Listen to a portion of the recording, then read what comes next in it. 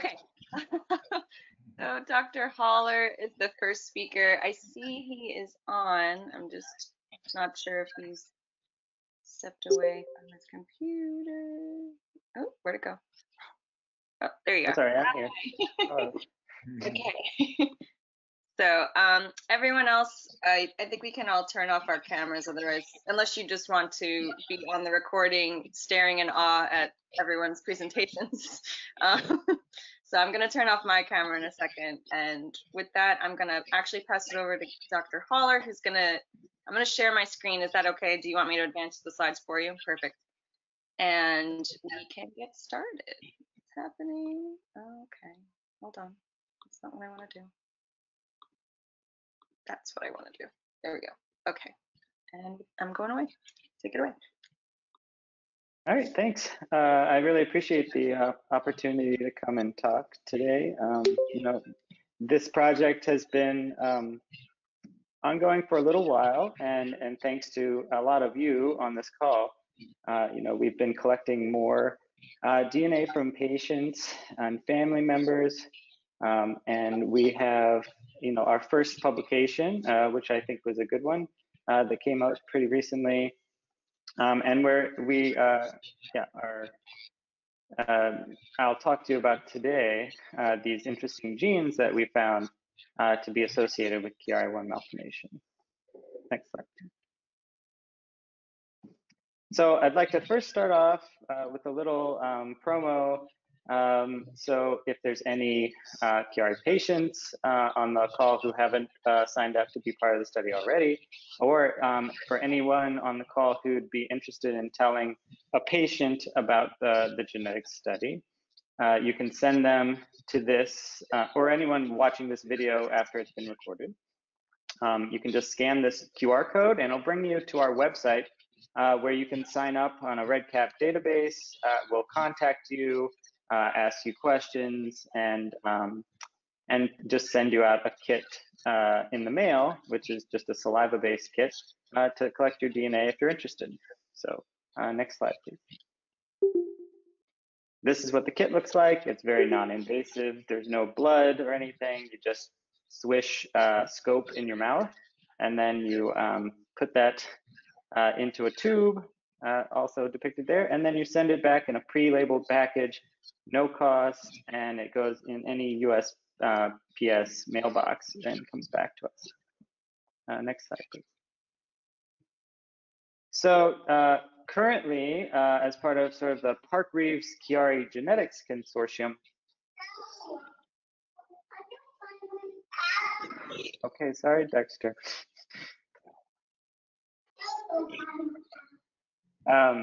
We have a number of sites now that are collecting data and patient samples. Some of them are listed here. There are a few enrolling. There are some in the process of becoming sites as part of this consortium. And we are the sort of DNA collection coordinating site. And we've been collecting now an additional, I think we've gotten around 300 more samples since we started collecting from all of these sites. And it's been an amazing turnout from patients around the country. Next slide, please. So these are the total numbers of patients that we have DNA for currently. And these are the sites. Oh, sorry, that one should actually be the Hospital for Sick Kids in Toronto. Sorry, yeah. But we just got that up and running, partially because Canada, we had to work out some logistics for sending kits back and forth. But we have now over 1,900 patients and relatives enrolled in the study.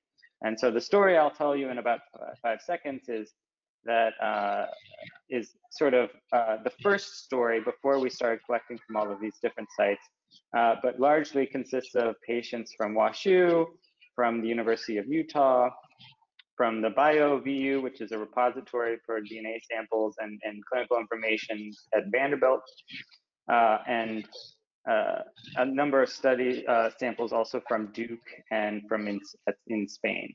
So next slide, please. So I like to show this for all of the Bobby Jones CSF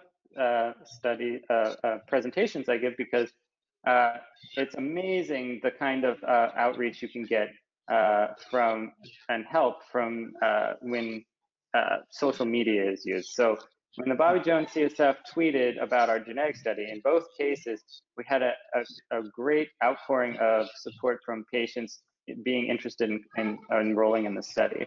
And so, and this has even gone up exponentially as more sites have been enrolling. Next slide, please. And so we send out kits like these, they're boxes to the sites, and they just send them back to us. It's very simple. So just so you know, if you're interested, please contact me or Dave Limbrick, and we're happy to enroll more sites to become part of the Park-Reeves Consortium. Next slide. And as part of this, because of the website, we've actually gotten a lot of various patients and family members coming from all over the country, not just those that are part of the consortium currently, but from all of these various hospitals across and sites across the country. Next slide, please. Okay, so getting into the science, with this wonderful consortium that a lot of you are part of, we've been able to collect DNA on patients with Chiari malformation. Generally, we simply use the normal 5 millimeters herniation cutoff, not anything more severe per se. Though many of the patients also have syringomyelia and other comorbidities. But for the most part, the Chiari patients that we've been collecting are idiopathic, so they don't have a syndrome or other genetic known cause associated with Chiari malformation. But of course, about 1 in 1,000 people in the general population has Chiari malformation. Which amounts to about 3% of patients who undergo MRI. But that increase in percentage is largely due to the fact that many of the patients are found to have Chiari malformation when given an MRI due to headache evaluation.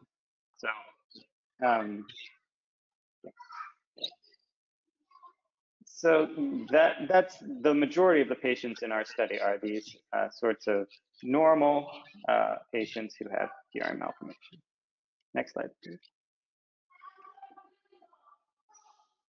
So I like to also always show that there is good evidence that Chiari malformation is genetic. There have been twin studies. There has been good evidence from familial clustering of patients within families. Non-twin affected siblings, for instance, are more likely to have Chiari malformation than random individuals in the population. And then lastly, there are quite a few genetic syndromes and other sorts of disorders that often have Chiari malformation as a phenotype. So that includes connective tissue disorders, which I know a lot of you are very interested in respect to Chiari malformation. Craniosynostosis, neurofibromatosis, etc. So, next slide, please.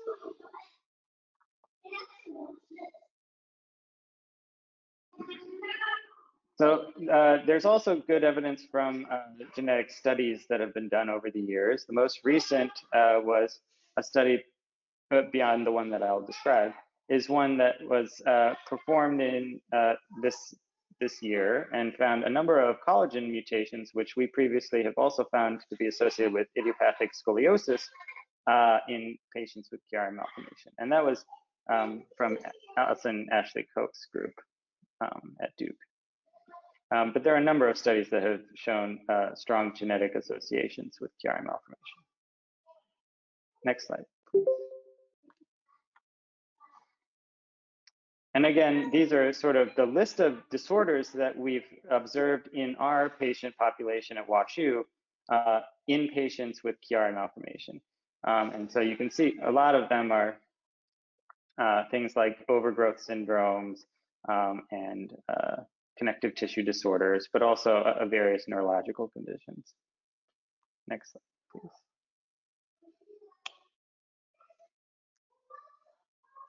Now, of course, again, in our patient population at WashU at least, what we've found is about 70% of patients don't have any underlying condition that could be explaining their Chiari malformation. So those include things like CNS disorders, genetic disorders, multiple congenital anomalies, skeletal disorders, or in this case, most of them are idiopathic.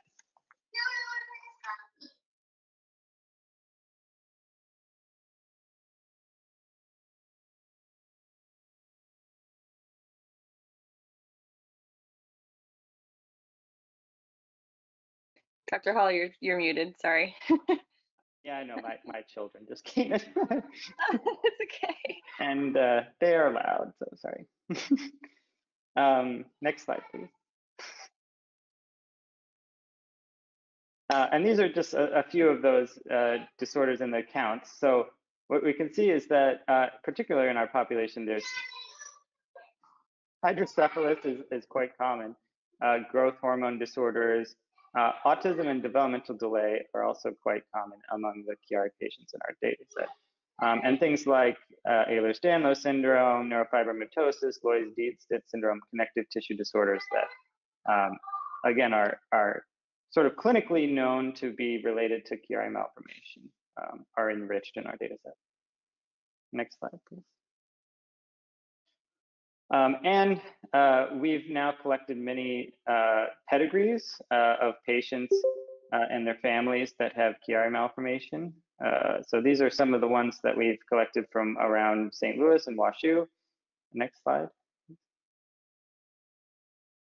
And then we also have a number of relatively large pedigrees from the University of Utah in collaboration with Doug Brockmeyer. Next slide, please. And some with Alphonse Makaya at the University Hospital in Vall d'Hebron in Barcelona, Spain. Next slide, please.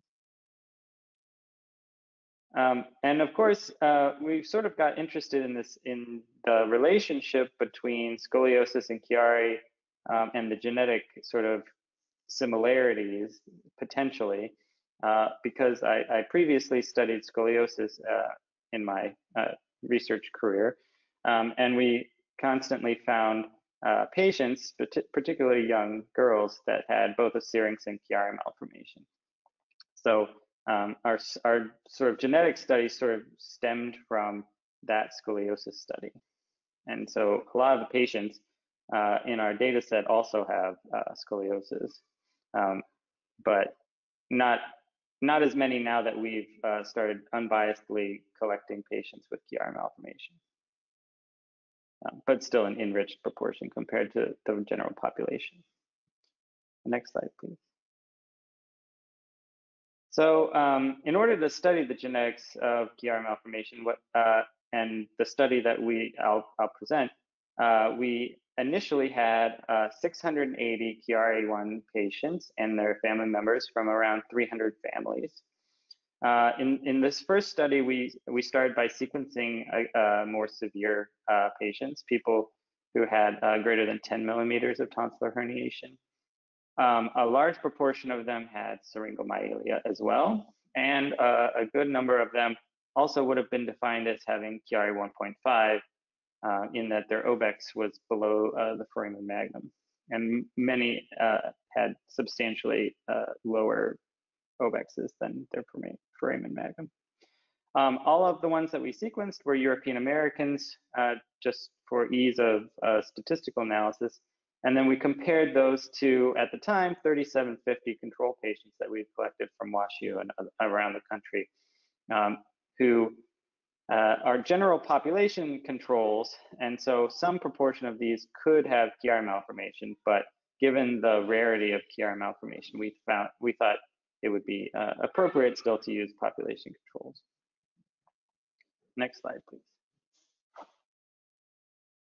So the first thing we did when we looked at sequencing the exomes, which is the exon coding sequences in the genomes of Chiari patients and controls, was to compare the frequency of rare protein altering variants in each gene in the genome. And so how that works is, so everybody in the population generally has many unique variants, say, mutations in their genome in specific genes that no one else, at least to date, have been found to have. And so what we can do is take all of the different protein altering variants in a given gene and collapse them into a count. So in this case, if each line is a different chromosome, we have 8 people who have variants in the cases and only 2 chromosomes in the controls. And we can compare that frequency using a simple statistical test like a chi-square test. And we can do that for each gene in the genome, which is about 20,000 genes, and then see which genes come to the top as far as statistical association. Next slide, please. And so when we do this, what we end up with is about 20,000 p-values. And if we line up random p-values in sorted order and compare them to the observed p-values in sorted order, what we find is generally a good correlation, which means that the p-values generally follow a random distribution. But any of these dots that fall off the line, particularly above the line, means the observed p-value is actually more significant than expected by chance. And so when we talk about things like Bonferroni correction for multiple testing, what that means is that we need to have a p-value below 0.05, which is a nominal p-value, divided by the number of tests that we've done, which in this case is about 20,000, 1 per gene, and which amounts to about 5 times 10 to the minus 6 p-value. And so the only gene that we found to be more significant than that relatively stringent cutoff for p-value was this gene CHD3. Next slide, please. And so this is a sort of schematic of the gene with all of its parts depicted in different colors, its different domains. And in black are previous variants that have been shown to have arisen de novo, meaning they don't occur in the parents, but do occur in the child. And in patients with neurodevelopmental disorders. And in gray, in the red line, are actually variants that occur in the general population at relatively high frequencies.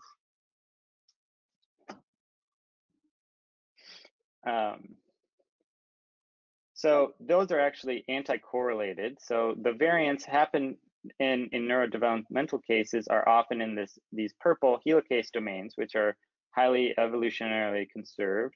And most of the ones that don't fall in those are in the general population. And what we see is in blue on the top are variants observed in Chiari patients.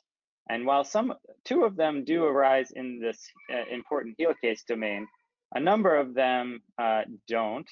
And so our hypothesis is that these variants are probably halfway in between, benign variants that occur in the general population and these very important gene location variants like those that occur in the helicase domain.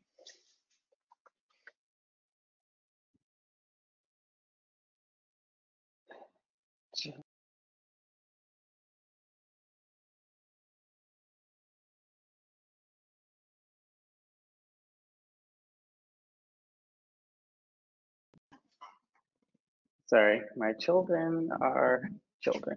Okay. You're good. Next slide, please.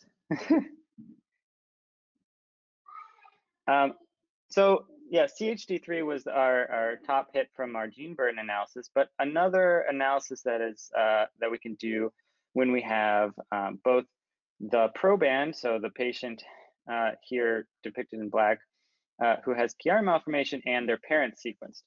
So when we do that, what we can find is de novo variants, so those variants that occur in the patient but do not occur in either parent, which means that they arose in the germline of one of the parents and was then passed on to the child.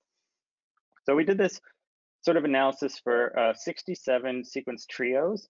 So trio being these 3 people. And in general, what we see is that 1 to 4 rare de novo coding variants occur in each of these patients. And that's generally what you see. Next slide, please. And these are the variants that we observed in those 67 patients that were of interest, i.e. they were coding variants in interesting genes or nonsense or frameshift variants. And what we initially very quickly observed was interesting was this variant in CHD8.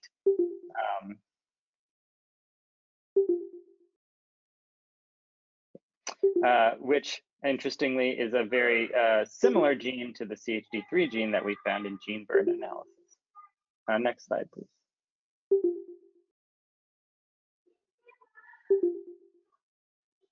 There's some sound, I don't know what it is. And then if we look at these de novo variants as a group, so all of these different genes and different variants, what we can see is that we can test for the enrichment of these de novo variants in various gene classes. So either genes that are expressed within the brain, genes that are known to cause Mendelian diseases, so dominant or in some cases recessive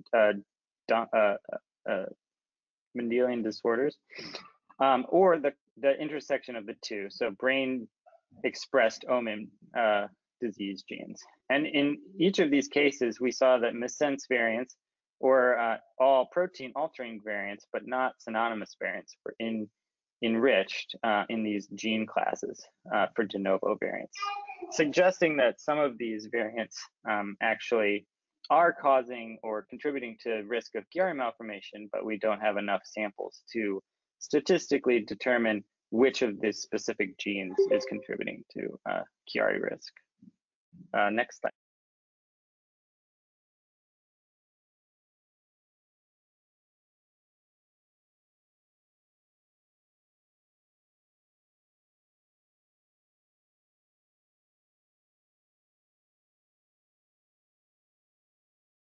You're doing great.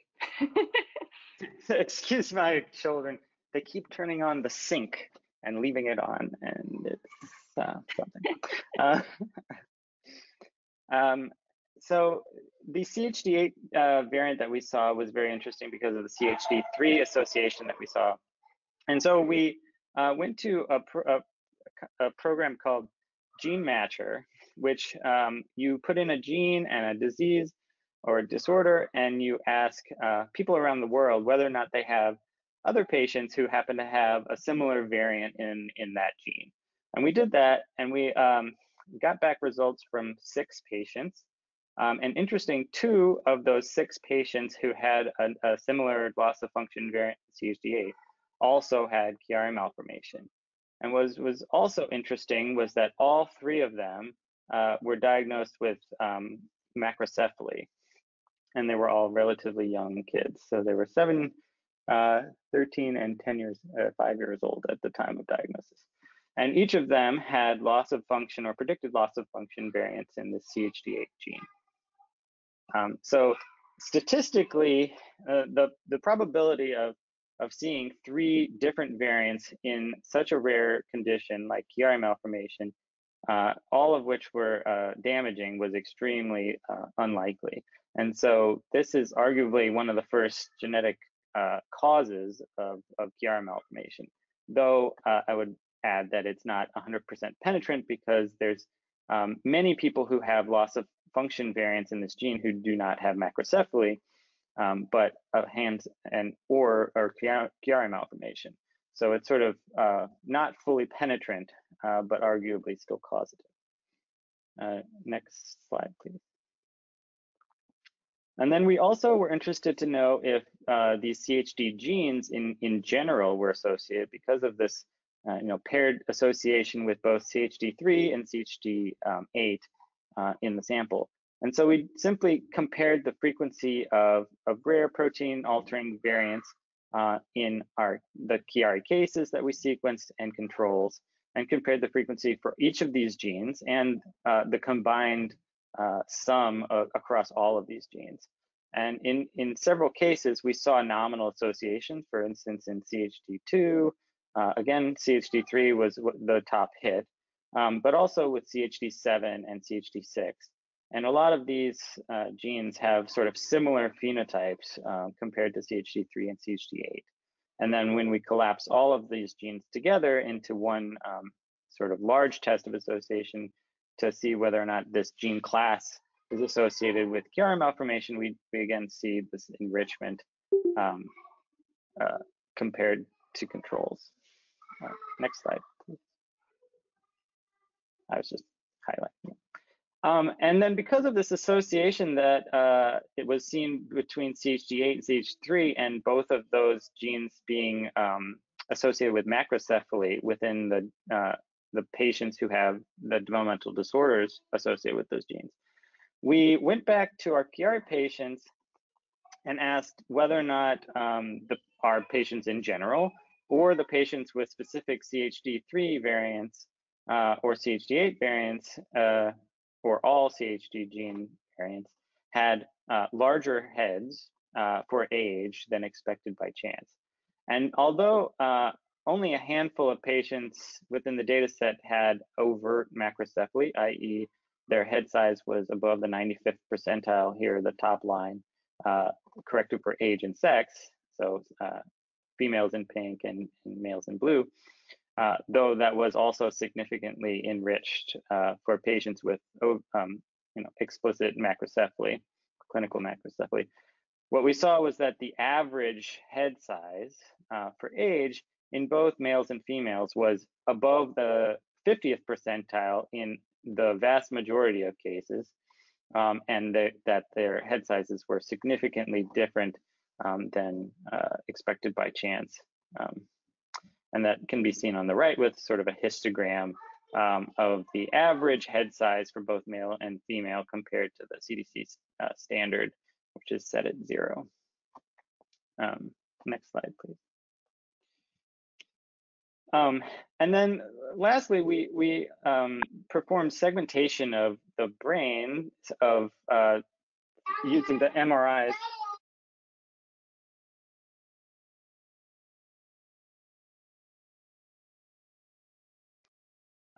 We performed segmentation of the MRI brain scans of about a few, like maybe 200, I think, Chiari patients that we had high quality MRI scans with sufficient numbers of slices through their brains, and asked if any specific brain regions, when you specifically calculate the volumes of different brain regions from the MRI, were different compared to a group of controls which were MRI confirmed not to have Chiari by our clinical coordinator, but had an MRI for some unrelated reason and came to WashU and used the same scanners.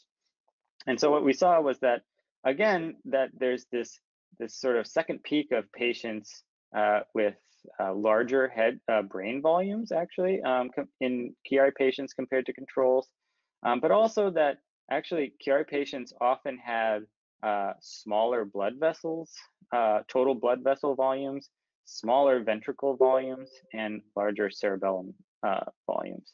And this can all sort of be related to the presence of Chiari, I would say, potentially, other than total brain volume, which actually does not include the cerebellum. Next slide, please. So in order to sort of continue and follow this up, we created a knockout zebrafish line to investigate the effects of knocking out the gene CHD8, which we observed loss of function variants in Chiari patients.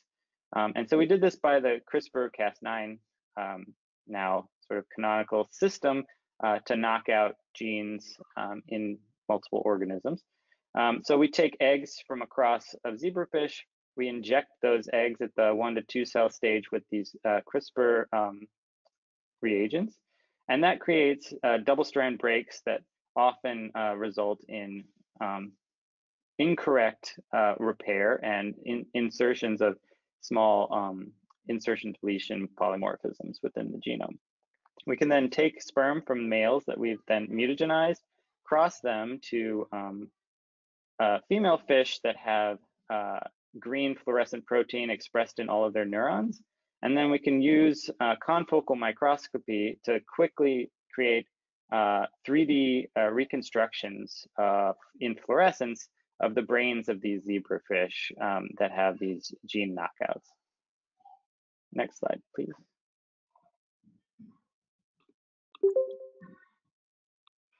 And so what we observed by doing this was actually that the CHD, even the heterozygous knockout zebrafish, display brain overgrowth, very systematic brain overgrowth, where almost the entire brain is increased in size compared to control zebrafish. So the wild type are in red, and the CHD heterozygous knockout are in green.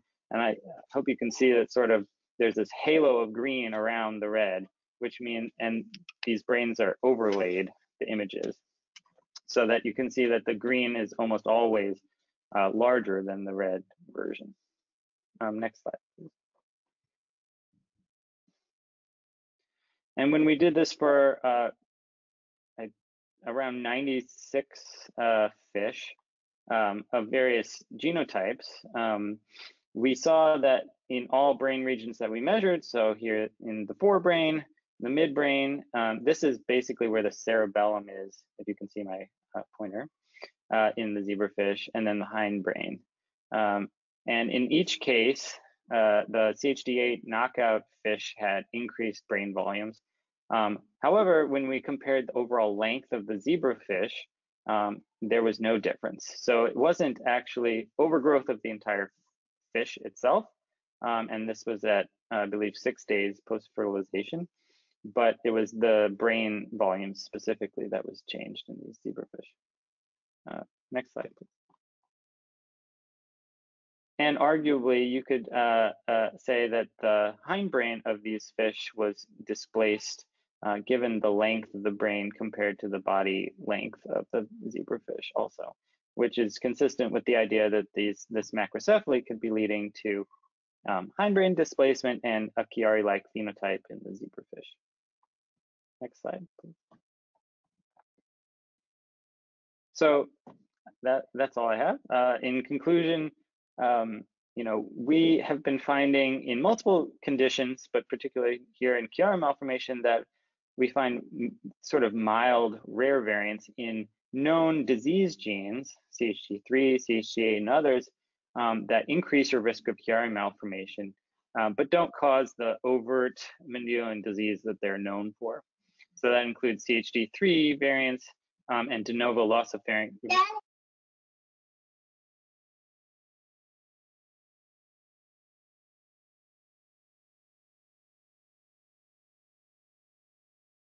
Sorry. That de novo loss of function variants in CHD8 also now are shown to cause this macrocephaly associated Chiari malformation in some cases.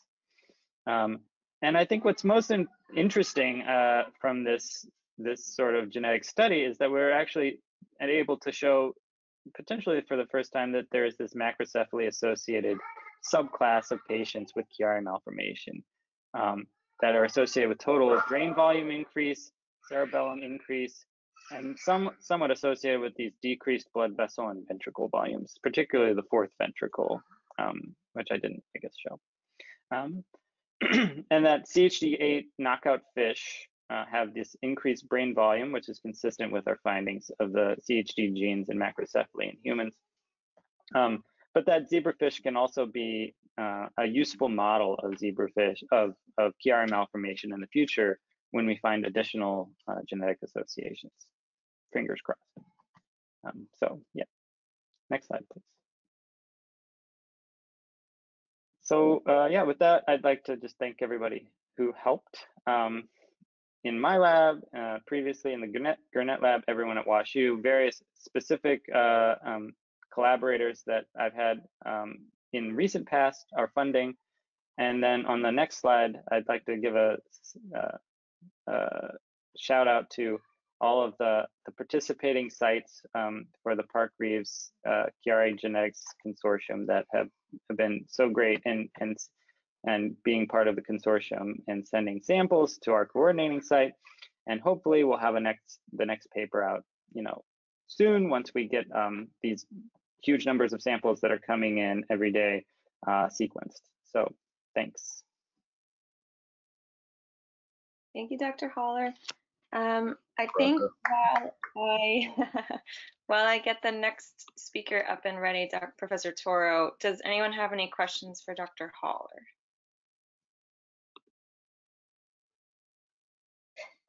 If I can make a quick comment. This is, first of all, fabulous work and a great presentation, including the children. And I think that the clinical, one of the clinical pictures you described looks so much like pseudotumor cerebri. And I was wondering if you've been able to look or would consider looking into a pseudotumor cerebri population. I think this genetic change might have some relevance there. As we all know, pseudotumor cerebri also has relationships to Chiari malformation. Yeah, I think our next step is sort of doing that sort of sub-classification of Chiari patients that we have both genetic and not genetic information on, to try and understand, the sort of underlying cause of Chiari in these specific patients. So yeah, I'm very interested in looking more at those patients and the others to try and understand the different sort of underlying relationships between brain, characteristics, for instance, skull characteristics, and other conditions that are, more prone to contribute to Chiari. Definitely. Gabe, great talk. I thought it was really interesting. For the CHD8 classifiers, what do you see in terms of beyond the brain? Is there anything that you're able to pick up in the spine or anything else that could be a clue? In the CHD8 and CHD3 patients particularly, we don't see too many things that are out of the ordinary other than sort of the increased brain or at least head size in most of those patients. Sort of a predictable proportion have syringomyelia, like the average for Chiari. We don't see very many outlier kind of phenotypes other than Chiari in those patients. Thanks. Dr. Ashley Cock, you can go. I'm just trying to get Professor Toro to share the slides. So you okay. Thanks. Sorry, I was typing in the chat, but great job, Kate, especially with your kids kind of in the background. So that was impressive. So I may have asked you this question before. I mean, first of all, I will say it's really cool that I think you probably have kind of identified a novel subset of Chiari patients. And I know that Park Reeves is heavily pediatric, but one of my questions was, have you found any patients with mutations in one of those genes that actually had adult onset? So I was just trying to figure out whether it was unique to the PEDS group. So all of the CHD8 loss of function variants were in human kids, but some of the CHD3 variants, which I think are less sort of penetrant, some of those did occur in adults. And so I think it is that, some they have sort of subclinical macrocephaly. There's a lot of kids who we have head measurements on, and even my head is arguably pretty close to macrocephalic, but I was never given a diagnosis or anything. So, I mean, I think, when people have particularly large heads, even as adults, it may be contributing to their risk of Chiari. but it also might not be picked up by a doctor if there's no, hydrocephalus associated with it or anything like that. So, but yeah, some of the CHD3 patients definitely were adults, or at least nearing adulthood. Yeah. Thanks. Thank you, Dr. Haller.